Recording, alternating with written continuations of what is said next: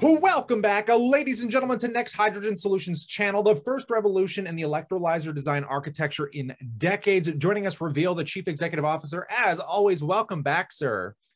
Thank you so much. Pleasure to be back again. So last time we spoke, we really got an insight into the elevator pitch behind Next Hydrogen. We kind of learned more about your background, your team, but today I want to kind of really unpack what's going on there at Next Hydrogen. So I'm pulling up some slides from your deck. First and foremost here, can you kind of give us an idea of the focus on the green hydrogen applications and where you see most market share that you're going to kind of tackle? Absolutely. So the first market that moved was the one that you see below for materials handling equipment. So it's a big market. It's already there. There's a company called Plug Power. It's about a $15 billion market cap company. The business is primarily focused on providing fuel cells into this materials handling market. That was the first market. The second market that's coming alive is the heavy mobility market with trucks. And the reason for that is because green hydrogen, we have good visibility by 2025, it's going to approach parity with diesel. And that's a big statement, approaching parity with diesel this decade. So those are the two markets that have moved first. And thinking about Next Hydrogen, we are partnered up with Canadian Tire, which is leading, which has dozens of distribution centers here in Canada. And number two, in the heavy mobility side, we're partnered up with Hyundai and Kia, which is launching these heavy mobility trucks. So we think we have a great foot in the door in these two big markets. Then the next market that's coming alive now is the large-scale green hydrogen market. And when you think about our systems, they were meant for scale. For large-scale applications, and integration with renewable energy resources. So our systems are very well designed to meet these needs. And over here, you'll see hub and spoke model with one facility, say 20 megawatts, 100 megawatts facility, and from there you have an anchor customer that you're distributing that hydrogen to. And but also you have these spokes where you can distribute it to the excess hydrogen to other customers in that geography. So those industries are the industries that are difficult to electrify and that already use a gas and are in significant need of decarbonization. So the industries that really stick out right now are ammonia, cement, steel. So overall, this market is expected to grow to about 150 gigawatts by 2030, about a $100 to $150 billion market opportunity. And that is just the beginning of the inflection point. Okay, we're going to talk a little bit more about some of those partnerships in a second here as well. But can you talk about the electrolyzer landscape real briefly here, maybe just some of the competition, and we'll go through some of these slide decks? Absolutely. So two things to note. There are electrolysis companies that produce hydrogen, and then that hydrogen can be used as a gas, or it can be passed through a fuel cell to convert it into electricity for heavy mobility applications and other transportation applications. So those are the fuel cell companies that can take that hydrogen and use it for motive applications. But as I mentioned, the addressable market for electrolyzers is greater than what's just available for the fuel cells, because hydrogen can be used as a gas or can go through fuel cells as well. So when you think about fuel cell companies, many fuel cell companies at this time, in the electrolysis space, the scarcity premium is very much there. There are about 5 publicly listed electrolysis companies, so very easy to look at our valuation and the valuation of other electrolysis companies. It's Nel, ITM, McPhee, and Green Hydrogen Systems that are publicly listed electrolysis companies. And then there's some electrolysis companies that are part of big conglomerates, so difficult to get direct exposure to the electrolysis space. And those are listed below: Cummins, Siemens, ThyssenKrupp. Okay. What's different? I'll just mention one more point over there. Yep. When you think about our technology versus traditional technologies, what we are trying to do is we are trying to give you the benefits of PEM electrolyzers, meaning much superior dynamic response, better ability to capture the renewable energy resource, but give you the cost advantage of alkaline electrolyzers in terms of cost and lifetime. So we're trying to occupy this rare space using alkaline electrolyzers, but building in features to give you the best of both worlds, PEM and alkaline. Okay, so let's expand that a little bit farther. Can you talk about the actual, the design that you guys have here with this electrolyzer and what kind of makes it unique? Yes, so basically an electrolyzer has a solution, KOH, and then you have electricity that passes through KOH and water, and that produces hydrogen. And as that hydrogen goes inside the electrolyzer stack, it has to get separated from these fluids in order to be used in a downstream process. So what happens is that in typical alkaline electrolyzers, and as I mentioned, this design has not changed until now with our technology. This design has remained the same until 1950s. They have a centralized and externalized gas fluid flow separation. So gases, hydrogen and oxygen are separated from the electrolyte outside the stack.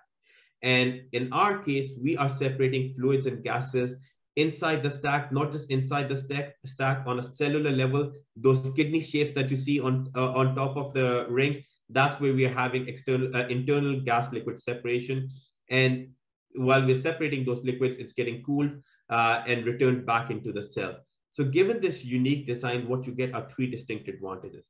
Number one, you can pass a lot more current through the system. You don't get the choke points that you get with traditional systems. You can better load follow the renewable energy resource because you're separating gases and fluids so close to where the action is, right next to the cell, not in these external gas liquid separators. And because our fluid gas flow circulation remains exactly the same in each half cell, you've built in this functionality into each cell. You can increase the size of the stack much more easily and offer a much more scalable solution. So by being able to pass a lot more current through the system, you can use less materials and produce more hydrogen. If you're able to have better dynamic response, you can better capture the renewable energy resource. And if you can make the system scalable, then you benefit from economies of scale. So less material use, better ability to capture the renewable energy resource, and inherent economies of scale is a very powerful combination to reduce the cost of these electrolyzers. I really appreciate those insights. You sound very technically experienced on this subject. So do you want to talk about the commercial testing that you recently mentioned, just to kind of validate the product here with Canadian Tire, Hyundai, and some of these big deals that you've been able to undertake? Yeah, so with Atomic Energy of Canada Limited, it's as blue chip of an organization as we have in the country. We did a first project with them for the CANDU reactor market. It's a very small market opportunity, but you need high current density electrolyzers for that, which is why we partnered up with them, and you can see the quote from them. Number two, we sold a test and evaluation system, a 0.4 megawatt system to Canadian Tire that ran between 2014 and 2019. On the back of that, they gave us two orders, both about 1.8 megawatt systems. They're going at the distribution centers where they're converting their forklifts from lead acid batteries to fuel cell forklifts.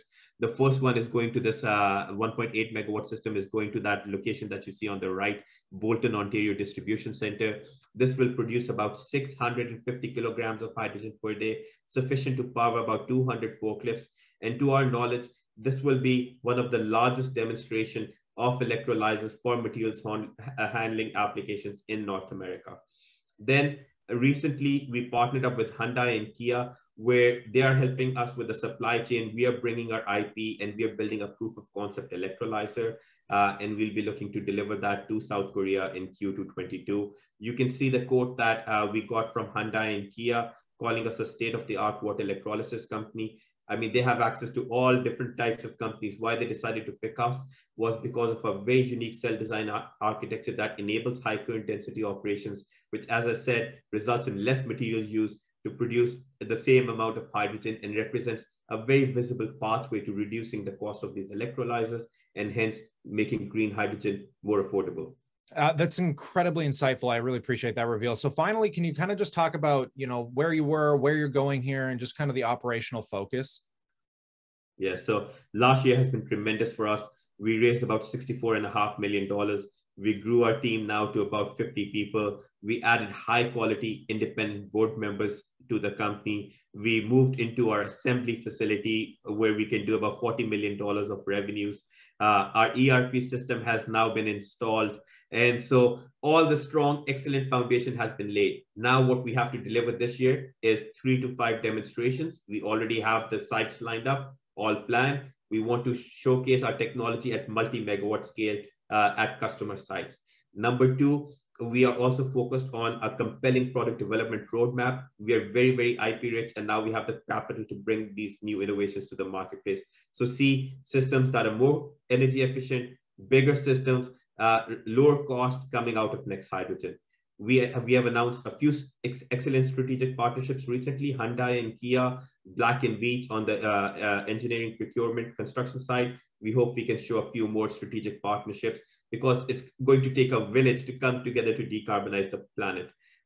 We talked about the deployment of the systems. We talked about our assembly capabilities. We have our ERP system installed as well. And proud to say we had 50 people now and 50 and excellent people in the company. That's incredible, man. So basically at this point, it's quite apparent that 2022 is going to be a pivotal year for Next Hydrogen Solutions. And at this point, if you guys want to follow this story as we continue to update it moving forward, consider subscribing. And we, of course, want to know what you think in that comment section below. But stay cool, stay awesome. And as always, I look forward to catching you in the next one.